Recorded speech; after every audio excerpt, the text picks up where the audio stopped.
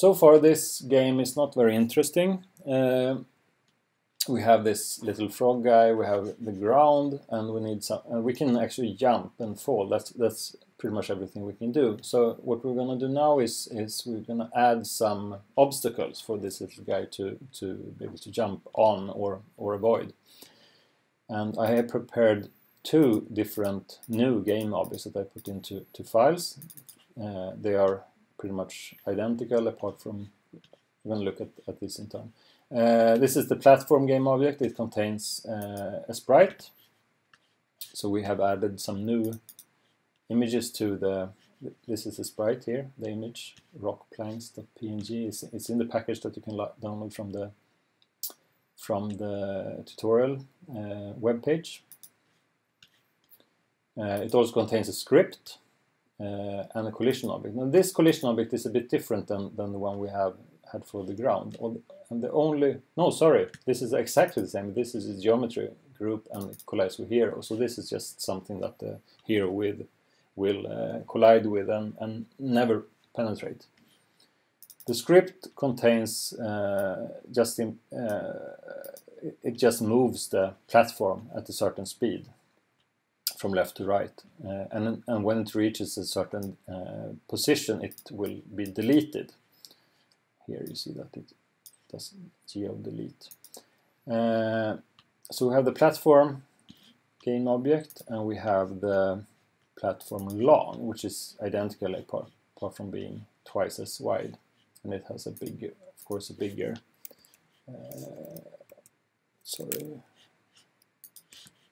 A bigger collision shape as well. Now, how do we get these platforms into the game? One way would be to just add them like this, add game object file and choose platform, and we can work with them like this. That's problematic because the idea of this game is to actually create an infinite runner. So what we're going to do here instead is we're going to, if we look at the level collection, we have this controller game object that previously didn't include much. But we have added two types of two factory components to this game object, and a factory component can spawn game objects.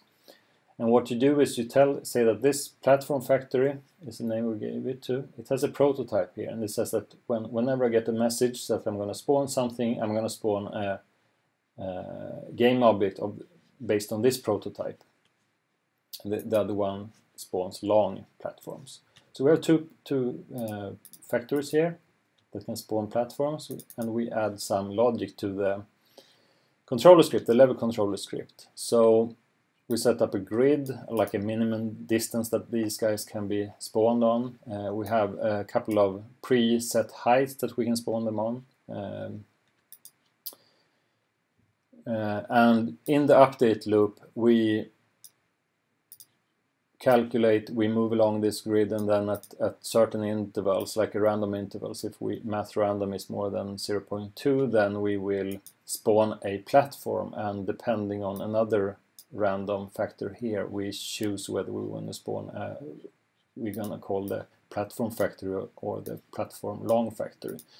And what we do is we just call a function called factory create and tell it the target would be the component that we wanna create the game object from, and also give it a position and a rotation, which is going to be nil, and some initial parameters that are not going to be anything right now, and also scale value.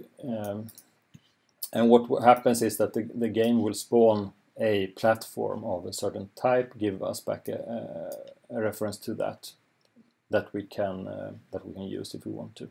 And we use that by setting the speed. We send a message to it. So we do a message post to P, whatever that is, and send the message set speed.